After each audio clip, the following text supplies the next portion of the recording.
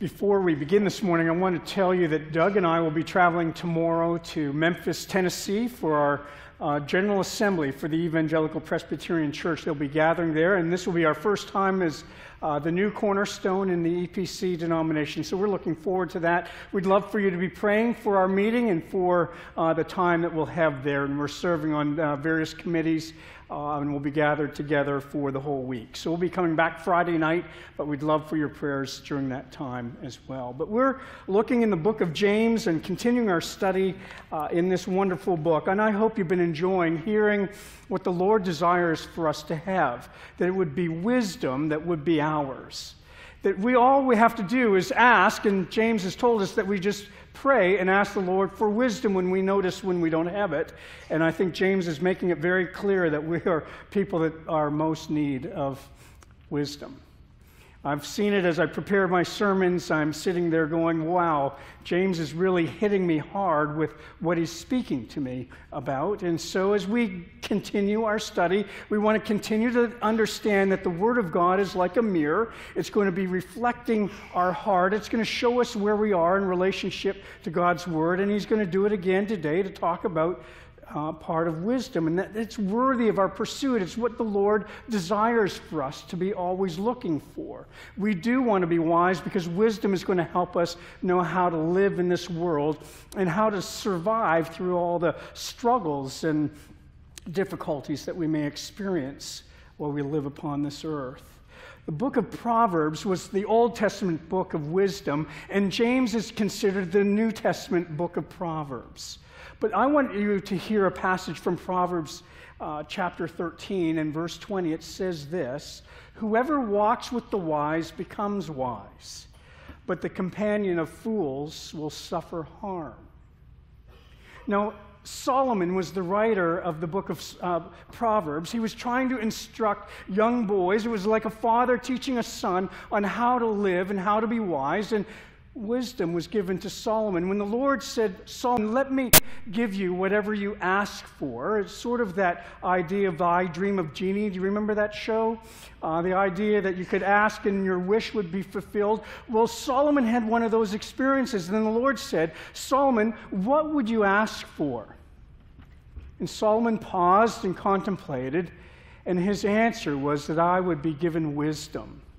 And the Lord said, "Because you have asked for wisdom and you didn't ask for riches, you didn't ask for bettering of yourself, because you didn't be selfish in the request that you offered, I will give you great wisdom." And today, wisdom is found in Solomon. He's considered one of the wisest men that ever lived upon the earth. And he writes this passage: "Whoever walks with the wise becomes wise, but the companion of fools will suffer harm."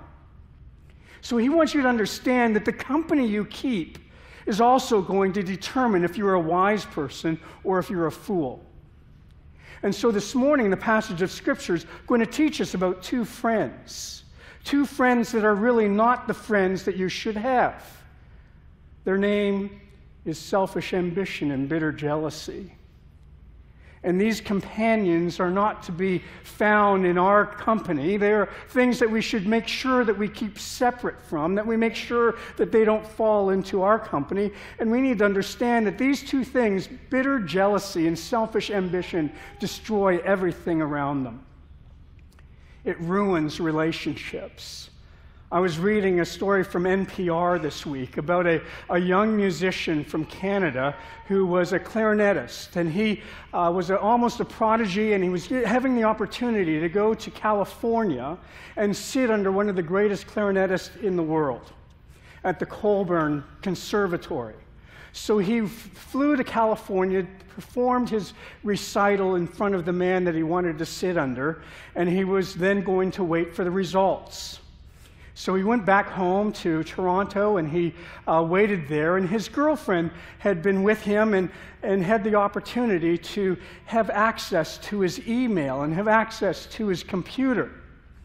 So she hopped onto the computer a few weeks later and found the acceptance letter written from this man to her boyfriend.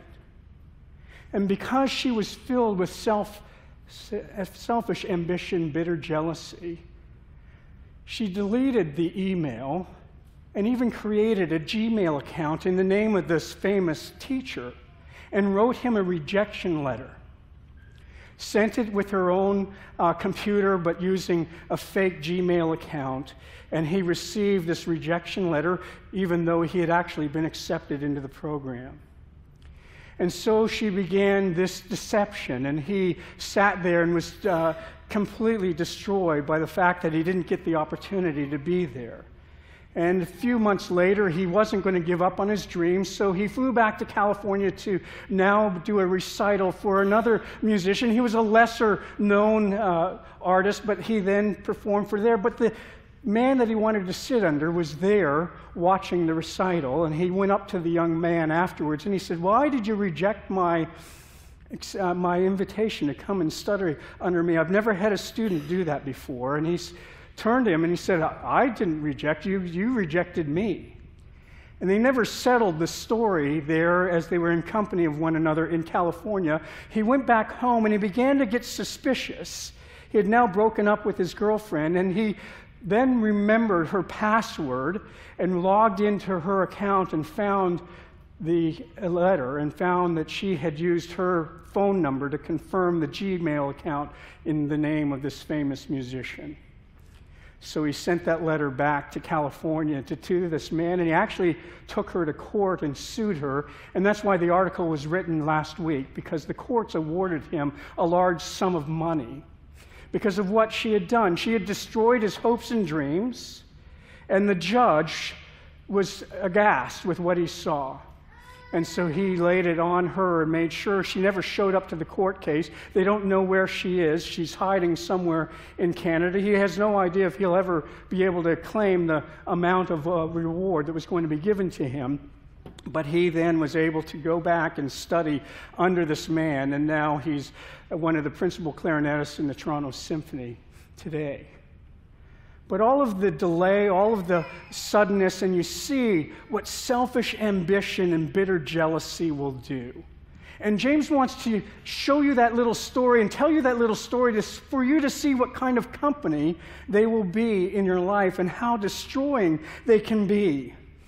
Bitter jealousy and selfish ambition will destroy anything, and they will produce great harm in your life. And jealousy and selfish ambition are really the fruit of a heart that is not following Jesus Christ. And so James wants you to know what true wisdom looks like. He wants you to understand what it is. So if you have your Bibles with you, let's read this passage this morning, James chapter 3, verses 13 through 18. "Who is wise among you and understanding? By his good conduct, let him show his works in the meekness of wisdom. But if you have bitter jealousy and selfish ambition in your hearts, do not boast and be false to the truth. This is not the wisdom that comes down from above, but is earthly, and it's unspiritual, and it's demonic. For where jealousy and selfish ambition exists, there will be disorder and every vile practice. But the wisdom from above is first pure and peaceable and gentle, open to reason, full of mercy and good fruits, and impartial and sincere. And a harvest of righteousness is sown in peace by those who make peace." Let's pray. Oh, Father, you have, in this passage of Scripture, given us the comparison of a heart without Christ and a heart that has been shaped by Christ. So, Father, we pray that we would be wise in our understanding of knowing where our heart is in relationship to you. You're examining our heart this morning through this passage of Scripture, and you're reminding us of the great fruit of the gospel that is in our life because of what Jesus Christ has done for us. Because he's done for us what we could not do for ourselves, we now are able to live this way according to your Scriptures, to live in wisdom, and to walk in your ways, and to cherish purity and gentleness and peaceable lifestyle, open to reason and full of mercy and of good fruits and impartial and sincere. Lord, we understand that those things cannot be achieved in our own efforts and in our own performance, but only through the work of Jesus Christ in us.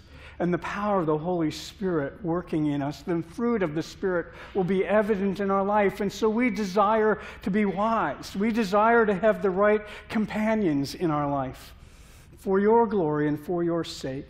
So we pray in the hearing of your word this morning that we be challenged according to your word to live in light of what Christ has done for us. May we lift him high in our life and in our conduct and in our actions, all for your glory, we pray.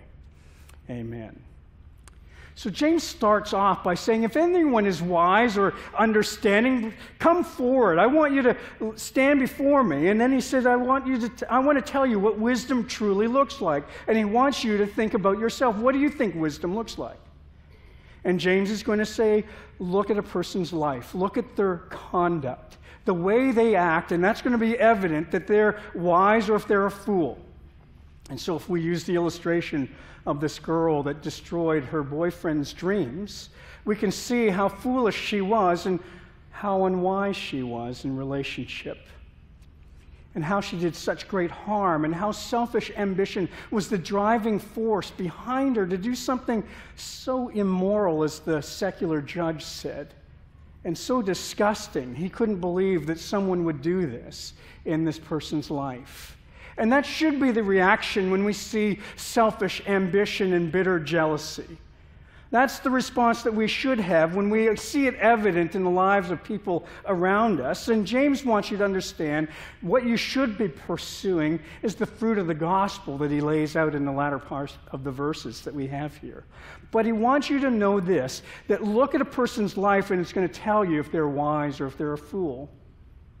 You're going to be able to tell in what they do. So 1 Peter is going to tell the same thing. Peter says this, keep your conduct among the Gentiles or the outsiders honorable, so that when they speak against you as evildoers, they may see your good deeds and glorify your Father on the day of visitation.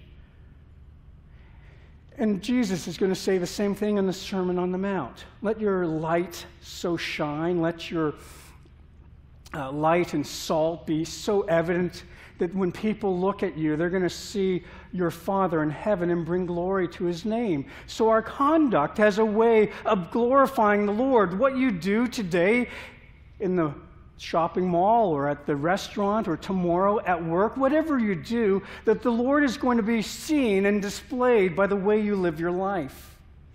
And wisdom is going to be evident in your conduct.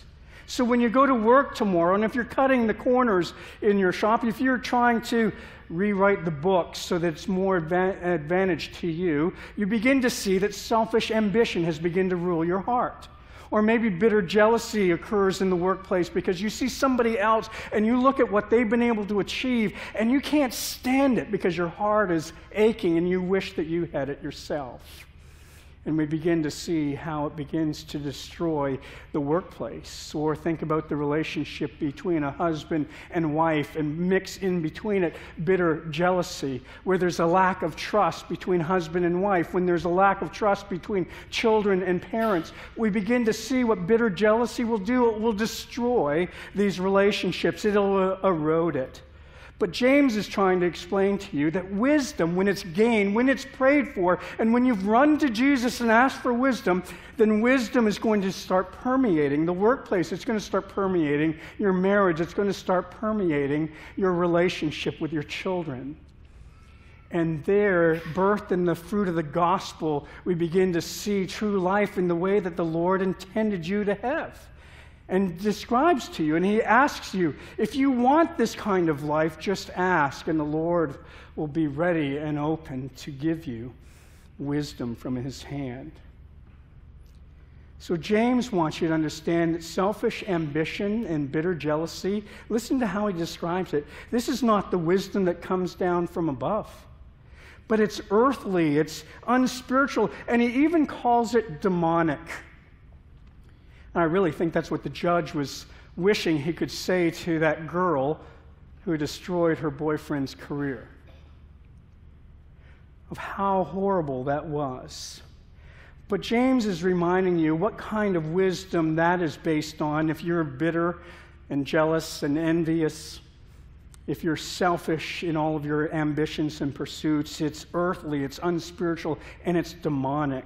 For where jealousy and selfish ambition exist, there will be disorder and every vile practice. So we read for our call to worship this morning, if you have your bulletins, look at the passage that we read from Philippians chapter 2. A famous passage about what Jesus Christ has done for us, where he has come from heaven down into our world, living in our own neighborhood. He becomes one that walks in our midst. He takes on our flesh. And he then tells us in Philippians, Paul wants you to understand that we should have the same mind of Christ, doing nothing from selfish ambition or conceit, but humility. Regard others as better than yourselves. So if you're a follower of Jesus, that's the fruit that's to be evident in your life, not selfish ambition and bitter jealousy. They're at odds with one another. And if you're following Jesus, then it's at odds with your conduct, if that's what's there. And so as the scriptures speak to your heart this morning, you begin to see some of the jealousy that's arisen in your heart, or the ambition that you try to seek after, and you might walk over people in order to accomplish a better career for yourself. Then the scriptures are showing you that you're not following in the footsteps of Jesus Christ. You don't have the same mind as Jesus Christ.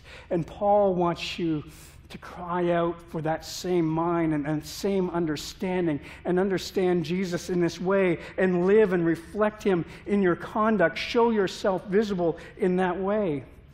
So the scriptures are pointing to your heart. So how do you rid yourself of selfish ambition and bitter jealousy? It's not just by saying, okay, tomorrow I'm going to get better at doing this.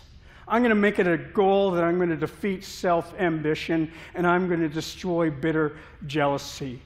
It's not as if you can have self-determination to make this happen. You need to understand that you need to run to Jesus Christ, and you need to hold on to the gospel. This is where the gospel starts to pour into your life and shows you the very need of Jesus Christ. That it's not just the saving knowledge of Jesus Christ that you need. You need the daily infusion of the gospel message to you. To understand that daily you need to preach the gospel to yourself.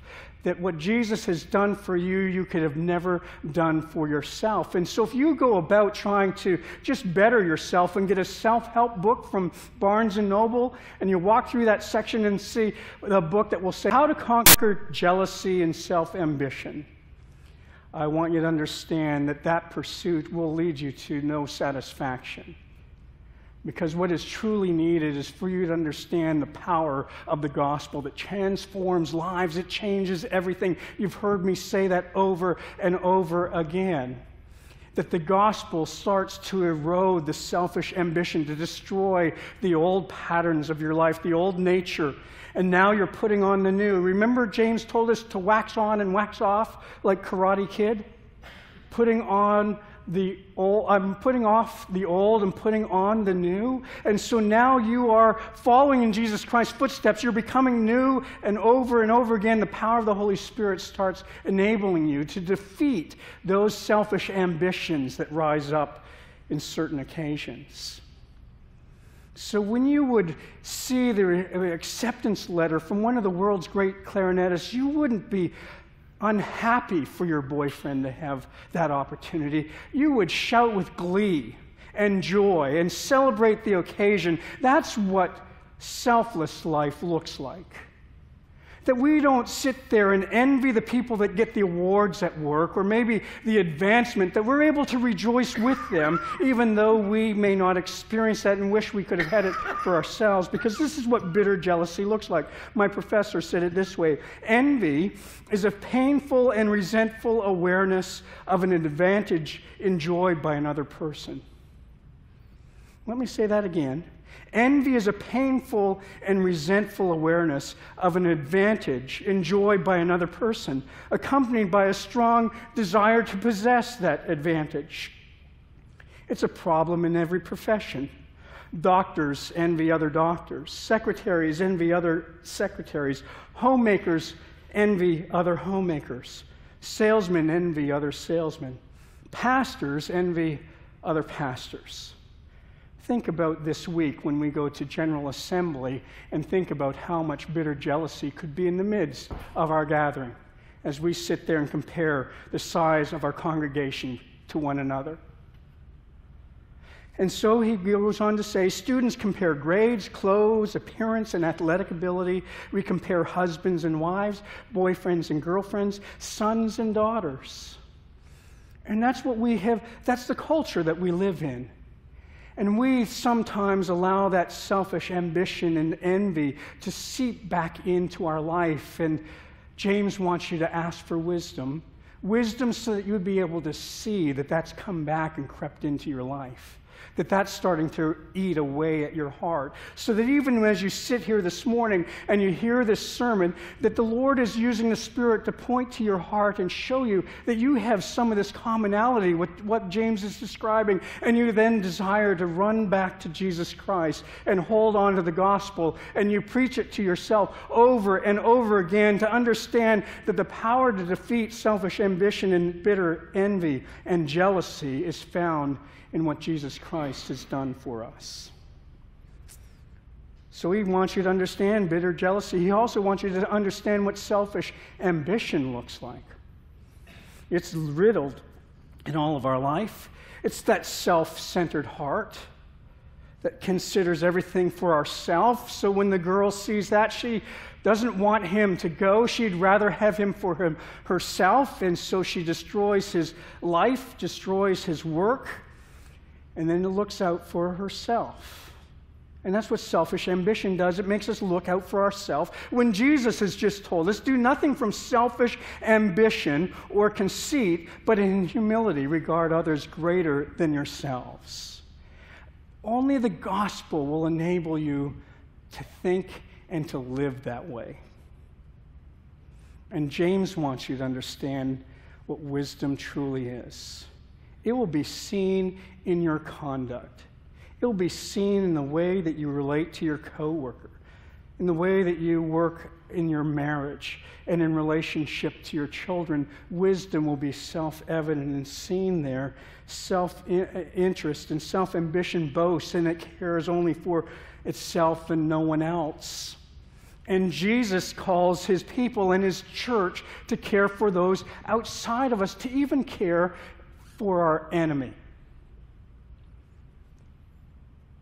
It's one of the hard lessons that Jesus teaches us, that our love can even be directed even to those who have hurt us.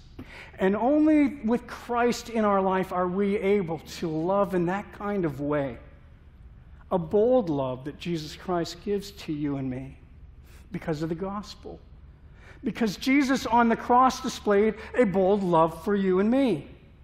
And if you think it's impossible, then look to the cross. That's what James wants you to do. He wants you to go back and think about what Jesus has done for us. Listen to what Paul wrote to the Corinthians about this. For consider your calling, brothers and sisters. Not many of you were wise according to worldly standards. Not many were powerful. Not many were of noble birth. But God chose what is foolish in the world to shame the wise. God chose what is weak in the world to shame the strong. God chose what was low and despised in the world, even things that are not, to bring to nothing the things that are, so that no human being might boast in the presence of God. And because of him, you are in Christ Jesus, who became, listen to this, to us the wisdom from God. James and Paul want you to understand that wisdom is found in Jesus Christ. And listen to what Paul says. And because of him you are in Christ Jesus, who became to us wisdom from God, righteousness and sanctification and redemption, so that, as it is written, let one who boasts boast in the Lord. Oh, the world is filled of people that boast about themselves. Just watch a football game. Just watch a sport like hockey. I would encourage you to do that a little bit more often. But as you see, you're going to see the Stanley Cup winners. What have we been watching for the last 2 weeks with Washington boasting in their win? It's great to enjoy the celebration. But think about the selfish ambition that might be behind some of the celebration. Think about the bitter jealousy that might have arrived to that point. And James and Paul and Jesus are going to tell us, listen, when we understand the power of the gospel in our life, we don't boast about what we have been able to accomplish. We begin to see that all that we have accomplished has been a gift from God's hand. That's what James told us a few verses ago. Didn't he? Said every good and perfect gift comes down from the Father above. And that's what we need to remember. That's wisdom. And when you begin to boast in what you've been able to accomplish in your life, and you look at your house and say, look at what I've been able to achieve. And when you speak to your friends and say, look at the job that I've been able to have, and you're really telling them so that they would be impressed by what you're doing, that's again how the heart begins to seep back into bitter jealousy and selfish ambition. And Jesus is then going to model for you and me the type of life that he wants us to live. One who would come in humble means.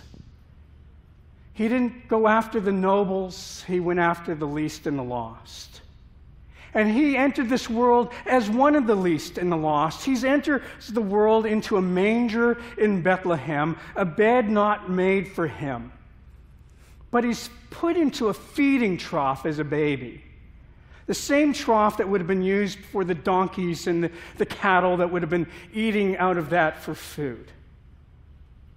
And this is where the Savior of the world is born. This one who would mount a cross so that we would then have life more abundantly. And this is the way he came into this world. He came into this world not seeking his own self-interest, but he came into this world seeking your greatest interest. And your greatest need he met as he sat there and allowed men to accuse him of false crimes and allow them to penetrate his hands and his feet with nails. And to allow his blood to then spill, allow them to spit on his face, to put a crown of thorns to mock his kingdom, because he even said he was the king who had come. And so Pilate makes sure that there's a sign over his head that said, "Here is the King of the Jews."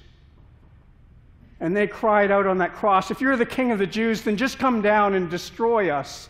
And yet he willingly allowed himself to hang there until he met his greatest end. And he was forsaken by God so that you and me would never be forsaken by God.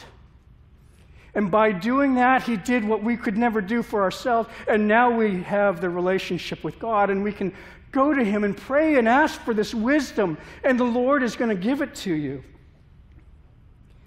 So my professor in seminary said this: why is the message of the cross the source of true wisdom?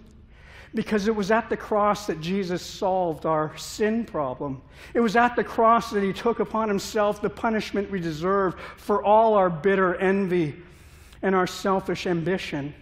And because of his death and resurrection, for we can now have not only deliverance from sin's penalty, but also the deliverance from sin's crippling power, so that we are able to cast aside selfish ambition and bitter jealousy.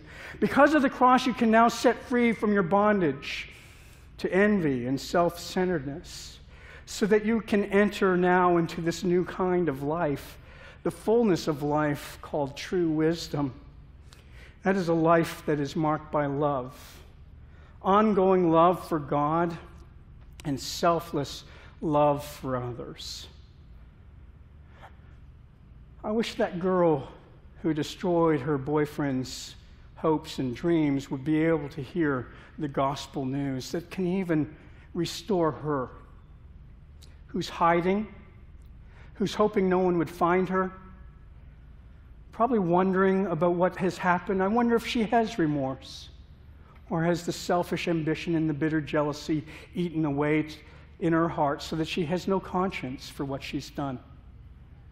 And maybe the gospel would be able to be heard by her heart and unveil to her that Jesus Christ can even cover over the multitude of her sin, because he would be one who would come even for her, just as he came for you and me. And because of our bitter envy and our jealousy, he allowed himself to be nailed to the cross to solve our problem.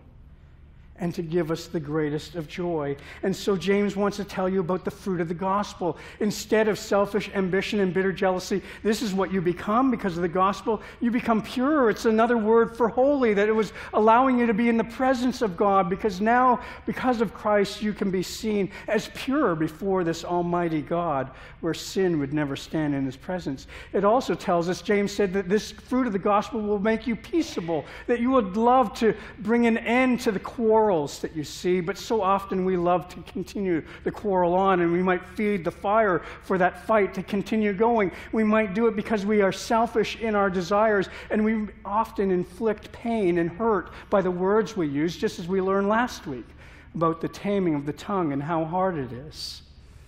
But James is also going to tell you that it's also gentle, tolerant, and considerate of others.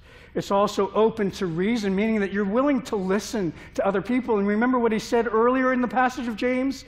Be quick to listen and slow to speak. And that is going to make you open to reason. You're going to be full of mercy. The cares and worries of people around you are going to be more important sometimes than the cares and worries of your own. And that you would be people who show mercy to one another. That's what God's church is to look like. Full of mercy and then good fruits. And we all hear in Galatians where Paul tells us what the fruit of the Spirit is going to be, so it's going to be evident in our life. And it's also going to teach us to be impartial, that we are going to hold back our favoritism. Where James told us earlier, if you bring people into your church and you give them the front row seat because they look wealthy, and you then tell the one who's poor, sit in the back bleachers, or sit on the floor in the back, you've shown favoritism. And Jesus is telling us through that whole story that favoritism would not be what we do, that we're impartial people, and that we're sincere, we're not phony. And so often the criticism of the church has been that we are phony people sitting in the pews on Sunday and a very different person on Monday through Saturday. So again, the fruit of the gospel can only come to you through your pursuing and running after Jesus and the cross. That's what James wants you to hear, where true wisdom is found. My professor said it this way. In fact, the liberal in the church or the humanist in society often demonstrates a greater degree of love for his fellow man than does the person who cites chapter and verse from the pages of the Bible. Unfortunately, Christians frequently give the world the impression that they're more interested in strife and confrontation than in peace and love. During his earthly ministry, Jesus opposed sin and publicly rebuked spiritual leaders of Israel. Yet the moral and social outcasts, the prostitutes and the tax collectors, experienced the love of the Lord Jesus Christ. And they knew that he was peace, that he was loving, that he was considerate, that he was sincere, that he was submissive, full of mercy and of good fruit, and impartial and sincere, and yet he was pure. Holiness. And so Jesus invites us to have the same mind as he did, to live that kind of way. And James is telling you this is what true wisdom looks like. Look at your conduct, examine your heart, and run to the cross. Let's pray. Oh, Heavenly Father, again, we thank you for the power of your words. Continue to show us our desperate need for Jesus Christ in all of life. Oh, Lord, help us to not live the Christian life in a way where we use the Christian life to get us into heaven, and then we go on living our life any way that we want to. That's cheap grace that you've described. And so, Father, remind us that this new way of living is now ours, and the power to conquer selfish ambition and jealousy is right in the power of the cross and seen in Jesus in our life. Oh, Father, may we have his mind in our mind. And may we walk the way he walked. May we resemble him and look like him, for we were made in your image, for your glory, to live and worship you in all of your ways. So, Father, we pray that you would give us great wisdom. Wisdom to know how to navigate life. That it would not be earthly wisdom, but it would be wisdom from above. So may you use our minds and may you use us to think and contemplate the cross and run to it in our desperate need. In Jesus' name we pray. Amen.